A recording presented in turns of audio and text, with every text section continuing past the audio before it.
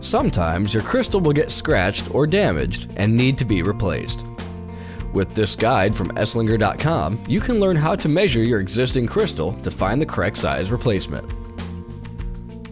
You will need a flat working surface, a digital gauge, and a notepad. Lay the watch out flat on your work surface so that the watch crystal is facing up to the ceiling. Next, take your digital gauge and open the jaws wide enough to reach past both edges of the watch crystal. Hold it over the watch crystal. Slowly close the jaws around the crystal so that the tips of the jaws are recording the distance from the 12 o'clock position to the 6 o'clock position. Make sure that you are measuring the bottom edge of the crystal as close to the metal bezel around it as you can. Note the first measurement.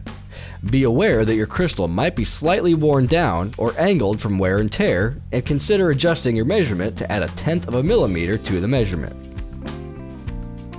With a round crystal, you will need to take another measurement to guarantee the correct diameter has been found. Turn the watch case. Open the jaws of your digital gauge wide again, and slowly close them around the crystal, this time measuring from the 3 o'clock position to the 9 o'clock position on the dial. This measurement should match the first measurement you recorded. Finally, you must estimate the thickness of your watch crystal. Pick up the watch case and hold it horizontally in your hand. Take your digital gauge and line up one jaw with the top of the metal of the watch case.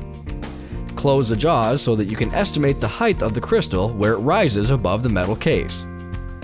Be sure to make a note here if your crystal is dramatically domed like this one. Once you have these measurements in hand, you can order a new crystal. To learn how to fit a crystal into your watch case, you can check out this video from Esslinger.com.